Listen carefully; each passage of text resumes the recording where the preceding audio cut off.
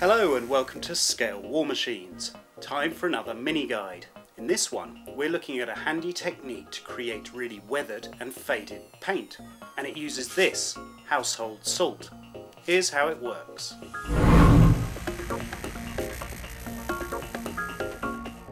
This is a simple technique that can become an integral part of your weathering looks. The key thing when using salt is to always think about your base coat as well as your top coat. In this example, we're working on Tamiya's 1/24th scale Beetle. We want to give it a rat look. In other words, a battered and beaten appearance. That means we want rust to show through under the top coat of paint.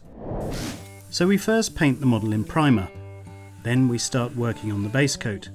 Here we're using Life Colour's excellent rust tones from their Rust and Dust diorama set, number CS10. We spray on a variety of dust mixes.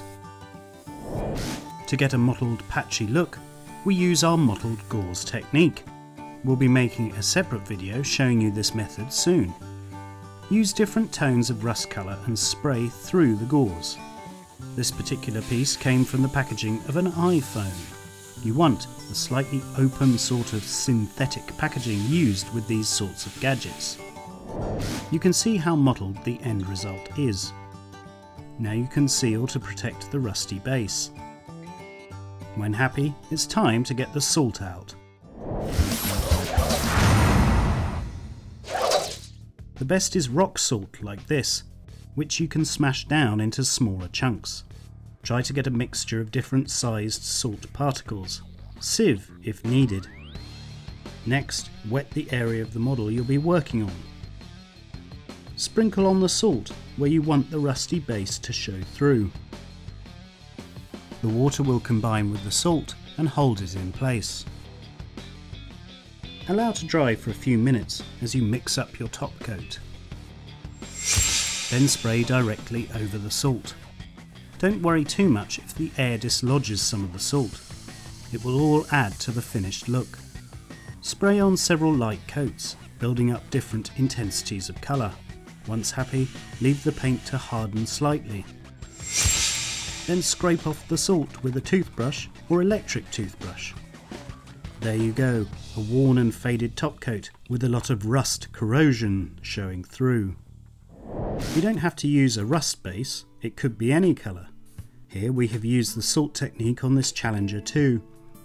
It replicates a worn away sand camouflage, revealing the original NATO colours.